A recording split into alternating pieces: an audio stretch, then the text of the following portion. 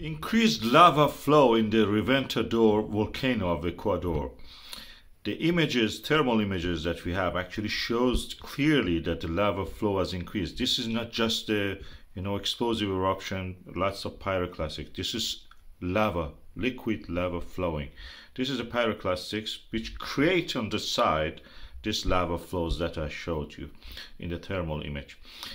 Wider view of this volcano, I will speed it up so we can actually see it in a short time that this video is giving us.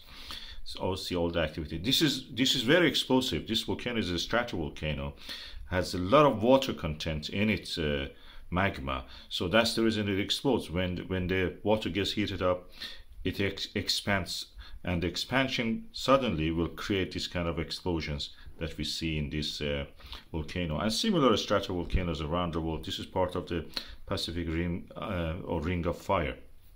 As you can see again, this is beautiful. I'm playing all this again for you.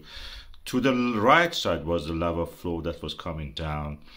I have an image that shows that there was a tent on one of those areas. It's very strange. Near the summit, this is the summit you are looking at it during the daylight, of course. In the nighttime, you can see that the explosion again happening. Or one is for the volcanologist experiment, or somebody was there and abandoned, hopefully, before it comes. This is the nighttime, of course. There is no chance that you survive this in the nighttime even. But now you can see the tent in this one is to the that's to the right. You can see that's very strange. As the night falls, you may hear hundreds of kilometers away. You will hear the sound of the explosion. Listen.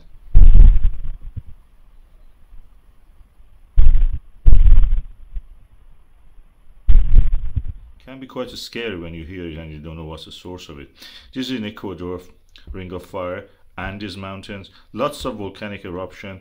Part of the crater of the volcano has collapsed and created this loose material like St. Helens, and then explosion can happen from there easy.